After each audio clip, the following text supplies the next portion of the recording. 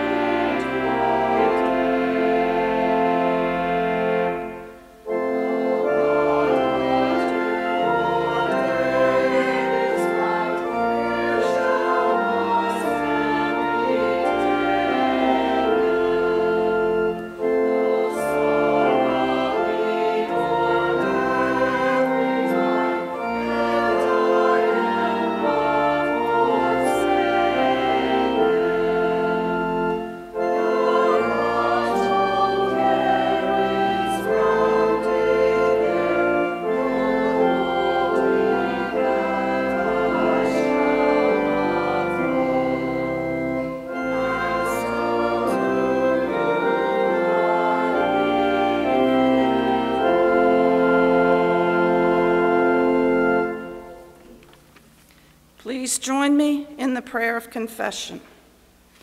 Almighty and merciful God, we have erred and strayed from your ways like lost sheep.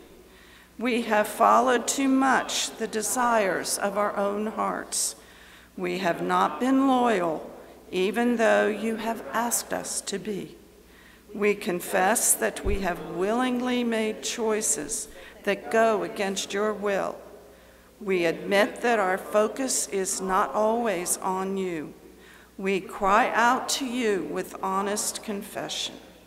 Please pause in silence as we think through what we all just said aloud.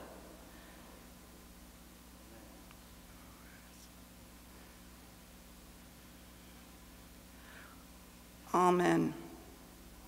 Because you restore those who are penitent according to your promises in Christ Jesus, we are free from the yoke of sin. Glory be to God.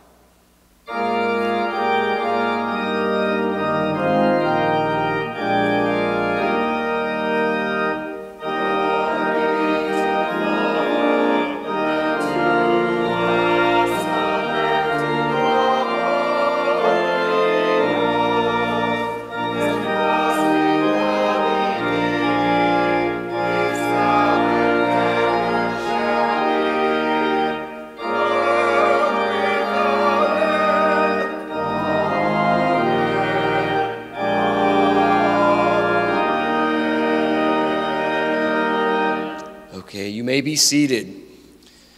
I don't think we have any children with us in the congregation this morning, but I still wanted to go ahead and do this children's message.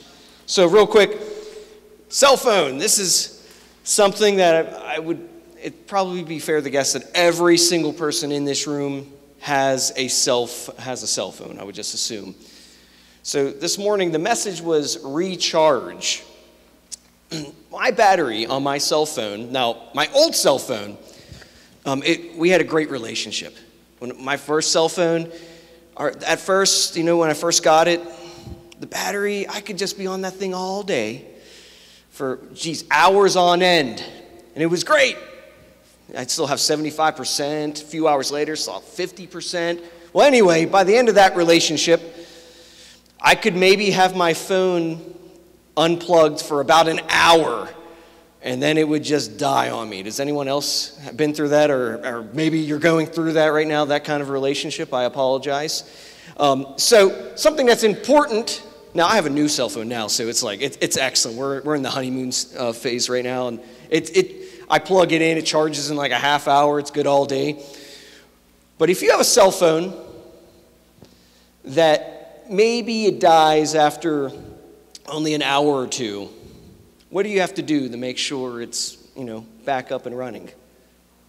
Yeah, you recharge it. You have to recharge it. I want to connect that idea with our relationship with Christ. When it comes to our relationship with Christ and just being human beings, we are going to get tired. We are going to have to go through things, and it's going to wear us out. It's going to deplete our battery. And that's why it's so important as human beings to recharge, to rest. So as Christians, we believe this to be the same as well. For Christians, we are to recharge. Now, in what ways do you think a Christian could go about recharging their batteries? Prayer? Absolutely. Reading Scripture. Going to church, being with other Christians, other believers. Those things can really help our relationship with God and recharge our batteries. So here's the important part now. In order for us to recharge think about plugging in and recharging our phone, or plugging in and recharging our faith, something we have to do as Christians is we have to make it a priority. Okay? If you don't make charging your cell phone a priority, you're probably going to end up with a dead phone all the time. Do we know anybody like that always has a dead phone when you're trying to reach them? Their phone's always turned off or dead. Oh, they're laughing at you, Bill. Sorry. So, we need to make it a priority that we are charged up. We need to make it a priority to always be in the Word, to be praying, constant communication with God, coming to church, fellowshipping with other believers. It's very important if we want to make sure that we are charged and ready to be the hands and feet of Christ. Amen.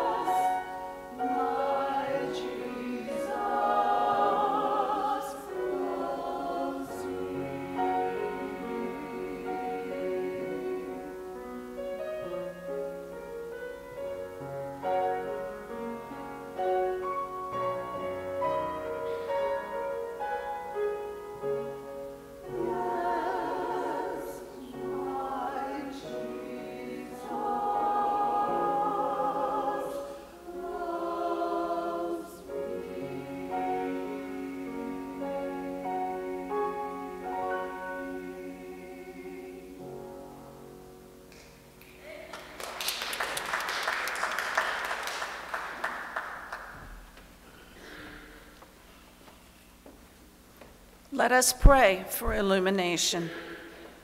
Gracious God, we do not live by bread alone, but by every word that comes from your mouth. Make us hungry for this heavenly food, that it may nourish us today in the ways of eternal life, through Jesus Christ, the bread of heaven. Amen. The first lesson today comes from the Old Testament, the book of Ruth, chapter 1, verses 3 through 7. But Elimelech, the husband of Naomi, died, and she was left with her 2 sons. These took Moabite wives. The name of one was Orpah, and the name of the other Ruth. When they had both lived there for about 10 years, both Mahlon and Chilion also died, so that the woman was left without her 2 sons or her husband, Naomi and her Moabite daughters-in-law. Then she started to return with her daughters-in-law from the country of Moab, for she had heard in the country of Moab that the Lord had had consideration for his people and given them food. So she set out from the place where she had been living, she and her 2 daughters-in-law, and they went on their way to go back to the land of Judah. The second lesson is from the New Testament, the book of Matthew, chapter 6, verses 19 through 24. Concerning treasures. Do not store up for yourselves treasures on earth, where moth and rust consume, and where thieves break in and steal. But store up for yourselves treasures in heaven, where neither moth nor rust consumes, and where thieves do not break in and steal. For where your treasure is, there your heart will be also. The sound eye. The eye is the lamp of the body. So if your eye is healthy, your whole body will be full of light. But if your eye is unhealthy, your whole body will be full of darkness. If then the light in you is darkness, how great is the darkness? Serving 2 masters. No one can serve 2 masters, for a slave will either hate the one and love the other, or be devoted to the one and despise the other. You cannot serve God and wealth. The word of the Lord.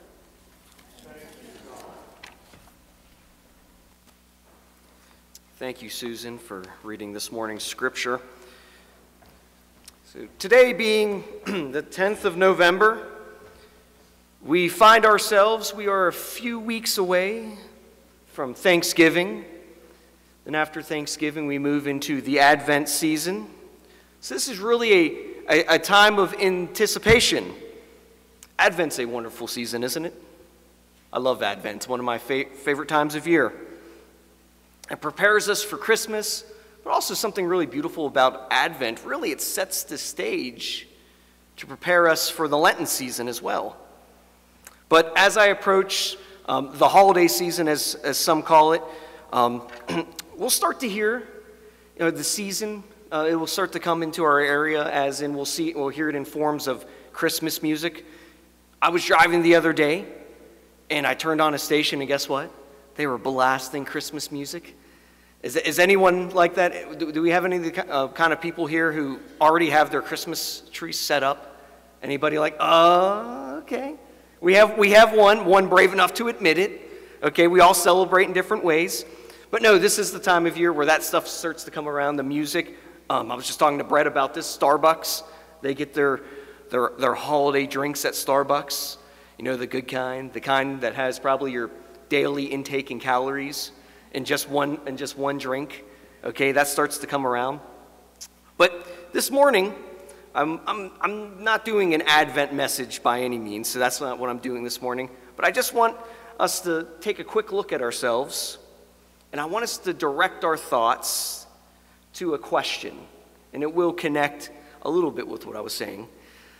The question is, to whom are we loyal? Admittedly, as we approach these months, our schedules will start to get busy.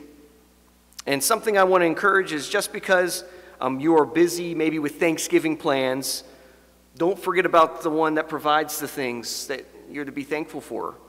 Or just because you're preparing for Christmas and that fills your schedule, don't forget to whom this season is about. So again, this isn't going to be an Advent message, but this morning it's a message about loyalty as Thanksgiving approaches, as Christmas approaches. Where's our loyalty at during those months? This morning, we are going to explore the concept of loyalty. And I will be talking about how it's not just enough for us to say that we are loyal, for true loyalty requires more than just words. If you have your Bibles, let us open up to one of my favorite books of the Bible, Ruth. The Old Testament book of Ruth is one of only 2 books in the entire Bible to be named after a woman. Can anybody guess what the other book is? Yeah, Esther, another one of my favorites. But yes, Ruth and Esther. For this morning, we'll be spending time focusing on the first 18 verses of Ruth chapter 1. And when we first start reading Ruth chapter 1, we find out some things. So let's set the scene this morning. Ruth chapter 1, we find out that there is a severe famine in the land of Judah. So a man by the name of Elimelech moves from his home in Bethlehem, and he moves to the land of Moab, a land that's east of the Dead Sea, which had a lot of hostility in the area. When traveling to Moab, he brings his wife, Naomi. Okay, Naomi's going to be an important figure in today's conversation. Naomi, and he brings his 2 sons with him as well. So after this, some things happen. So after they move to Moab, some things happen. Elimelech, he dies. Okay, so when he dies, that leaves Naomi a widow. Also during this time, the 2 sons, they would get married to Moabite women. And then after that, eventually, those 2 sons would die. So that would leave Naomi a widow and leave her with only her 2 daughter-in-laws. Okay? So is everyone still with me on that? I know that sounds like The Young and the Restless or something, but I promise all that comes out of the Bible. A lot going on. So now that we have the background information, let us read Ruth chapter 1, and we are going to read verse 6 through 9. When Naomi heard in Moab that the Lord had come to the aid of his people by providing food for them, she and her daughter-in-laws prepared to return home from there. With her 2 daughters-in-law, she left the place where she had been living and set out on the road that would take them back to the land of Judah. Then Naomi said to her 2 daughters-in-laws, "Go back, each of you, to your mother's home. May the Lord show you kindness, as you have shown kindness to your dead husbands and to me. May the Lord grant that each of you will find rest in the home of another husband." Then she kissed them goodbye, and they wept aloud.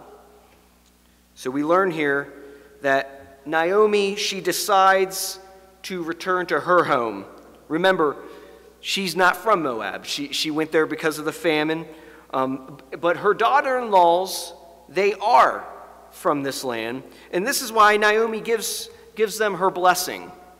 She says, "Go your own way. Go, you can remain here. This is your home." So when you jump to verse 14 and 15, it says, "At this they wept aloud. Then Orpah kissed her mother-in-law goodbye, but Ruth clung to her. 'Look,' said Naomi, 'your sister-in-law is going back to her people and her gods.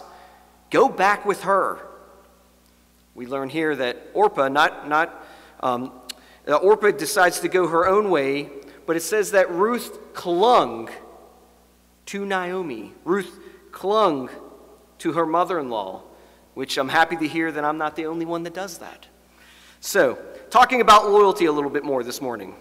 Here's our key verses. Okay, so these are the most important words that we're going to read this morning. Ruth 1, 16 through 18. But Ruth replied, "Don't urge me to leave you or turn back from you. Where you go, I will go. And where you stay, I will stay. Your people will be my people, and your God, my God. Where you die, I will die, and there I will be buried. May the Lord deal with me, be it ever so severely, if even death separates you and me." When Naomi realized that Ruth was determined to go with her, she stopped urging her. So what we read here, this is such an amazing act of loyalty, not just by a woman in the Bible. This is one of the greatest acts of loyalty by anybody in the Bible. Ruth was so loyal to Naomi that she told her, "I'm going wherever you're going, and your people, they're going to be my people." And then I love what she says at the end, "And your God will be my God." Talk about loyalty. If you read this 4-chapter book in its entirety, you will find that Ruth's loyalty was rewarded, without a doubt. Eventually, when reading, you would find that she ends up moving with Naomi from Moab to Judah, and she's working a field that's owned by a man named Boaz, who just so happened to be a relative of Naomi. And he was also a family redeemer. And the story would go, now this sounds a little Lifetime or Hallmark here, but Ruth and Boaz, they would fall in love, and they would have a son named Obed. And Obed would have a son by the name of Jesse. And then Jesse would have a son by the name of, anybody remember? Any guesses? Yeah, I heard it somewhere in there. Have a son by the name of David, King David. So when you think about it, Ruth, who's not even from Israel, ends up being a part of the line of King David. And eventually, if you go down that line a little further, who else would she be connected to? Yeah, Jesus. And I think due in part to her loyalty. If it wasn't for her loyalty to Naomi, she would not have been in that position. There's so much that we could find by reading. There's so much theology within the book of Ruth. We could look at things such as her being an outsider and then being welcomed in, or we could focus on Boaz being a redeemer, like Christ is our redeemer. But for this morning, there is something to be said about remaining loyal. Remaining loyal even in times of struggle, even when life seems difficult, even when it's hard to get out of bed. Being loyal. When I read about Ruth's loyalty to Naomi, I also think about how Ruth was such a positive influence on Naomi. Because if you read Ruth chapter 1, 20 through 21, these are Naomi's words here. It says, "Don't call me Naomi," she told them. "Call me Mara, because the Almighty has made my life very bitter. I went away full, but the Lord has brought me back empty. Why call me Naomi? The Lord has afflicted me. The Almighty has brought misfortune upon me." So we read here, Naomi was bitter. She was bitter about everything that had happened to her, understandably so. She moves with her husband from Judah to a land of hostility in Moab. And while she's there, she loses everything. Her husband dies. Her sons die.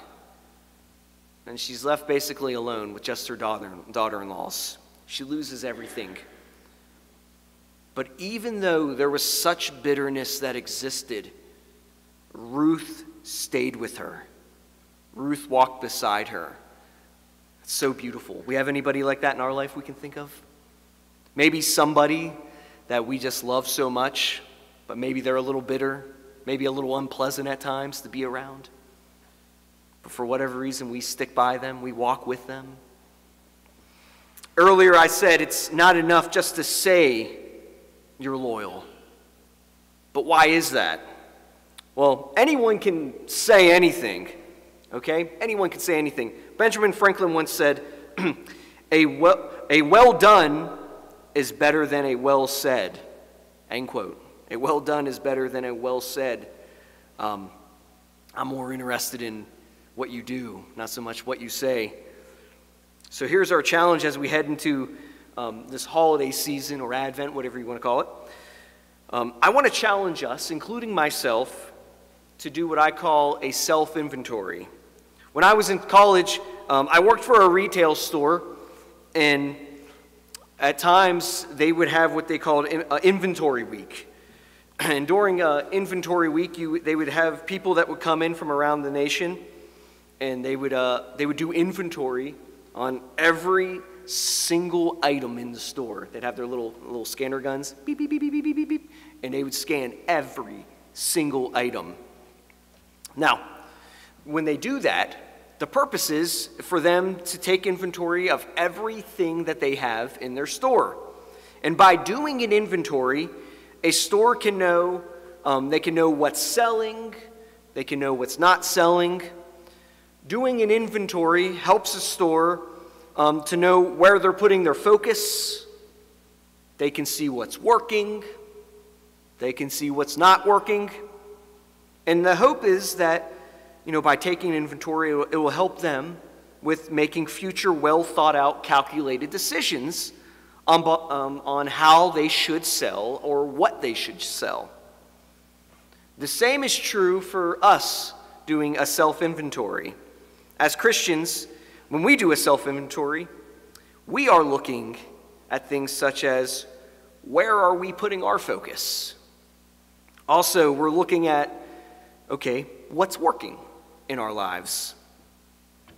And also, we're looking at, what are some of the things that are not working in our lives?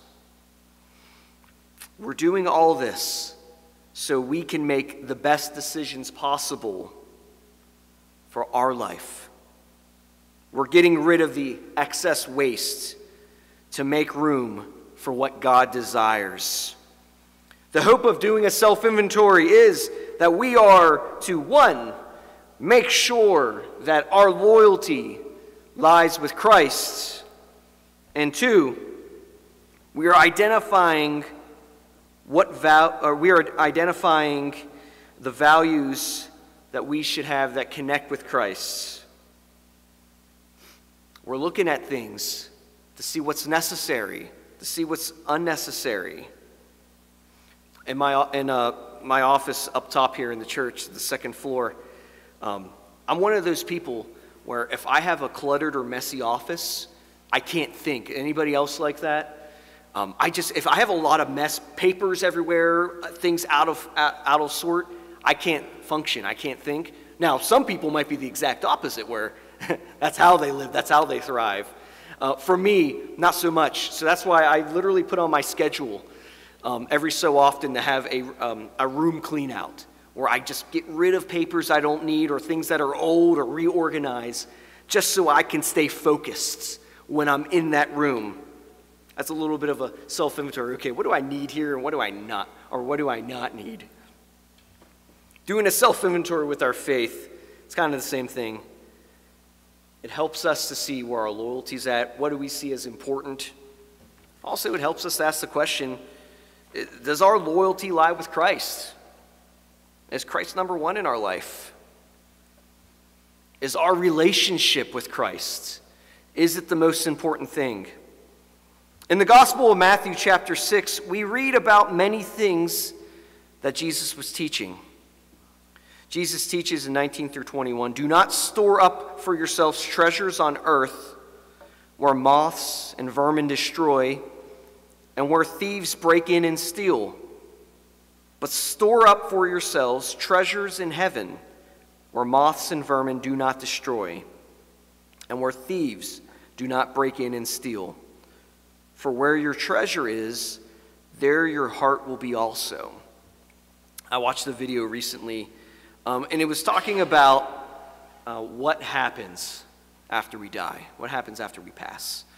And it talked about things such as the position that we work in our job, it gets replaced fairly quickly. Also talks about how all of our stuff, all of our belongings, mostly all of them get thrown away, or they're given to somebody else who eventually throws it away. This video also highlighted how the things we work so hard to acquire and attain vanish in such a short amount of time. Money is just one of those things. Money is something that really can challenge our loyalty to Christ. Money is something that can corrupt us because it's something that some may struggle with. We can never get enough of it. We always desire more, or we like the security that it brings us. But just a reminder, the words of Jesus I just read teach that our treasures on earth will fade. And for this reason, having money as number one in your life, and this is just one of many examples you could use, having money being number one in your life, it will vanish one day. Its worth is really not anything. For this reason, placing Christ as number one in our life, making sure that Christ is where our loyalty lies, that's something that's forever, something that doesn't just vanish. Remember, it says, "For where your treasure is, there your heart will be also." So where our loyalty lies, that will influence us the most. So with tomorrow being Veterans Day, I am reminded of the idea of loyalty. We talk about the sacrifice and the loyalty of many men and women who have served in our country and have served in the country we live, and because of that, many freedoms that we have and we're blessed with. It's because of that loyalty that we celebrate a day such as Veterans Day. We live in a country and we are so blessed. We are the most free country in the world. Often we focus mostly on the negatives so much that we ignore the positives. And there is no doubt that at times the United States has struggled, and we still have areas we struggle with and need to improve. But I don't want us to forget about our blessings. I don't want us to forget about how our country was founded upon Christian beliefs. The founding documents of our country, they were no doubt, they were influenced by Christianity. The Declaration of Independence identifies the source of all authority and rights to who, do you know? To their Creator. The Creator has all authority. And that all the rights we have, they are not man-made, but they are God-given. So, at the Constitutional Convention in the 18th century, there were 55 delegates for this convention. And I want to read out some of these numbers here. Of those 55 delegates, 28 of them were Episcopalians. 8 of them were Presbyterians. Woohoo, second place. 7 of them Congregationalists. 2 of them were Lutherans, 2 Dutch Reformed, 2 Methodists, and 2 of them were Roman Catholics. So 93% of the delegates were members of Christian churches. God 100% influenced the founding of this country. Founding Father Patrick Henry wrote that it cannot be emphasized too clearly and too often that this nation was founded not by religionists, but by Christians, not on religion, but on the gospel of Jesus Christ, end quote. What a foundation to have. What a place to put our loyalty in Christ. Martin Luther is attributed to saying, quote, "Where the battle rages, There the loyalty of the soldier is proved. I ask the question today, where is our loyalty? And I want to say that our loyalty needs to be on God. And our loyalty has to be God above all. Our loyalty to God needs to be above our money, our investments, our jobs, our hobbies, our political parties, our president. Our loyalty needs to be above all of those to God. It needs to be Jesus Christ that we are serving most faithfully and most loyally. For where our treasure is, our heart will be also, and what we value most will have the highest influence, and it will be what we are loyal to. So our final question is, does God have your ultimate loyalty? Let us pray. Father, when I think about loyalty, I also can't help but to think about all the times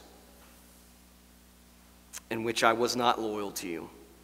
I can't help but think about all the times in which I have placed my focus or my desires, those things or places or whatever that were not of you, and how I've had pursuits, God, that was opposite of your will. I thank you, God, that for reeling me back in lovingly and helping me, God, so that my heart was placed on you above all. It's so easy, God, for us to look at something like I just mentioned, whether it's our politics, our finances, or whatever, and we looked at those things for security.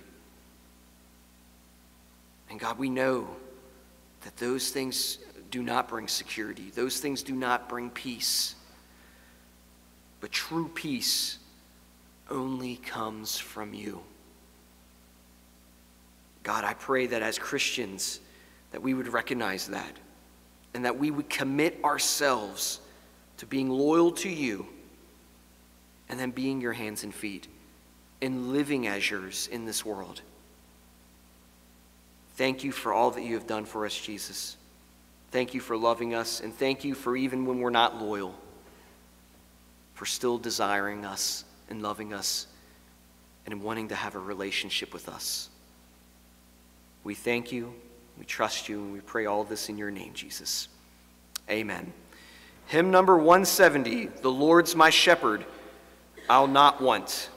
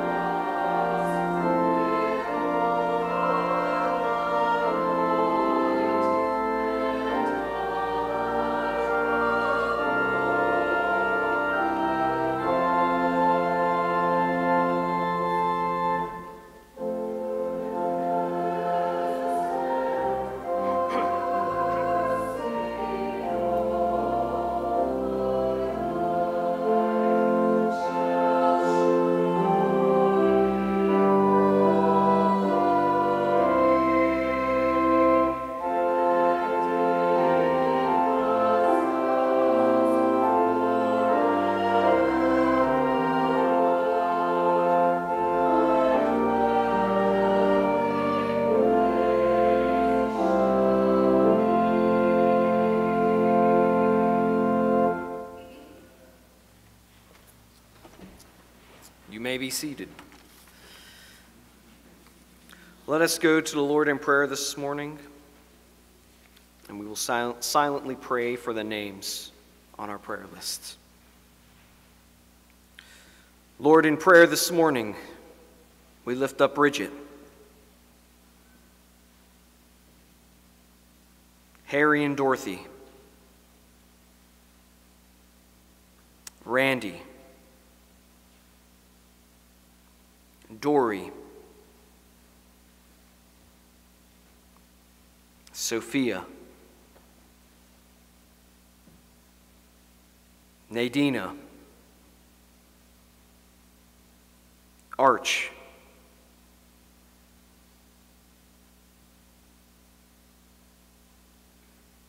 Candy, Claudia, Susan, and Sandy, and Francis. God, they need help. There is hurt. There is sickness. There's family, God, that's hurting as well. And we pray that you please would be with each of them. Help them, God, to lean on you and to lean on their other fellow brothers and sisters in Christ. Let your love be felt even through challenging circumstance. And we pray that God, there is a sense of peace in their life, even though these things are going on. We thank you and we trust you, and we lift all these up to you, praying the way you taught. Our Father, who art in heaven, hallowed be thy name. Thy kingdom come, thy will be done, on earth as it is in heaven. Give us this day our daily bread, and forgive us our debts, as we forgive our debtors. And lead us not into temptation, but deliver us from evil. For thine is the kingdom, and the power, and the glory forever. Amen. Now is the time we give to God our tithes and our offerings.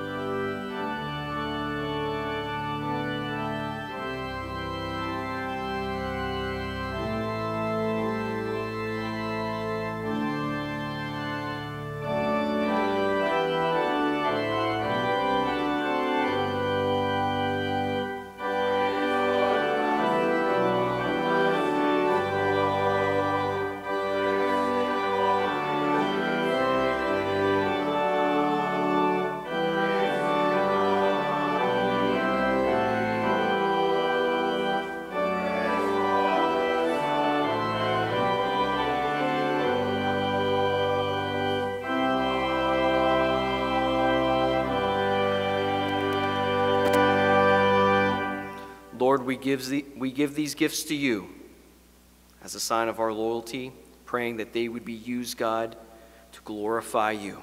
In Jesus' name we pray. Amen.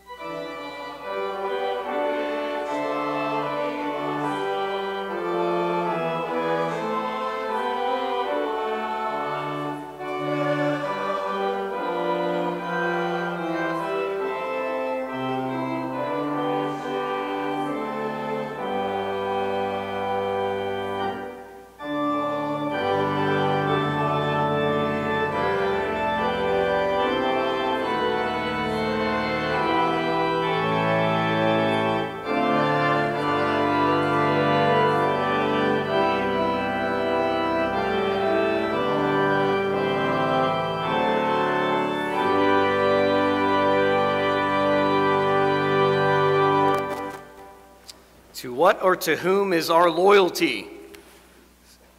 It takes more than just saying something, it's doing something, showing something. We say that we are Christians, so how are we Christians? In more ways than just saying we are. This week, let us go out and let's remember that. What are we doing? Let's stay faithful. Let's find new ways to be faithful, new ways to be loyal to Christ. Because when we find new ways to be loyal to Christ, we can grow closer to him. Not only that, but it's just so peaceful. There's so much happiness to be found, so much joy to be found. Let's go enjoy and let's seek Christ and be completely loyal to Christ. Amen.